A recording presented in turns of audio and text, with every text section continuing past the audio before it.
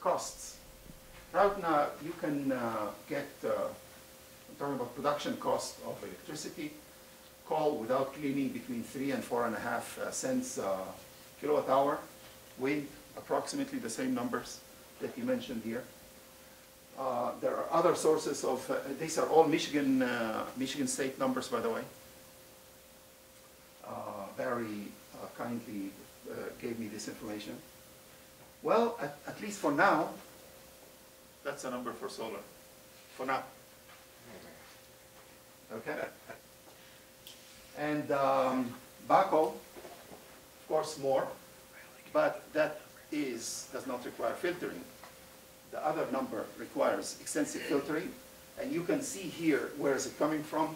So it's not that this is a rough estimate. This is using exactly the numbers that we have for power production. It's just to change the coal. We know the price of the coal, and we know what would be the price of the biocoal. Just make very simple calculation, and we are going to see that we are increasing slightly the cost of the electricity. So how can we convince, really, legislators and power producers in Michigan? No retrofitting is required. And this is really a major issue. They don't want to stop coal. So we tell them, continue with coal. Continue with wind, continue with solar, continue with coal, right? Don't stop anything, just continue with everything, right?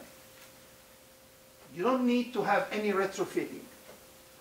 It's already established that biocoal or biomass fits into the renewable energy portfolio. There is no question about it, right, Barry? No question about it. So that's already taken care of. So number one, bullet number one is very important. This they already understood. But you know, when you talk to the power people in Michigan and other states, they tell you, yeah, but biomass is 3 times more expensive than coal. It is true.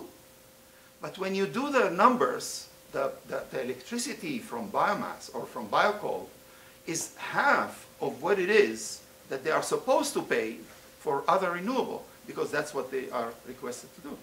And the regulators are willing to do that. So there is an issue, a psychological and accounting issue here, that they would recognize how to do the accounting, and I'm very serious.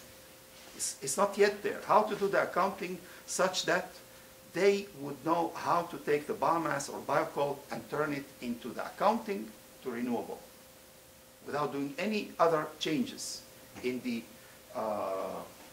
operation of the plants. MTU has a 1 ton per hour pilot plant for torrefaction, which means that we really can provide biocoal for firing tests in Michigan and other states. In fact, we are going to do that for neighboring states, which is exactly on the other side of the country in Oregon, and not in Michigan, but we'll get there. I'm sure we'll get there. And what's important is that every $1 million investment is going to create 10 jobs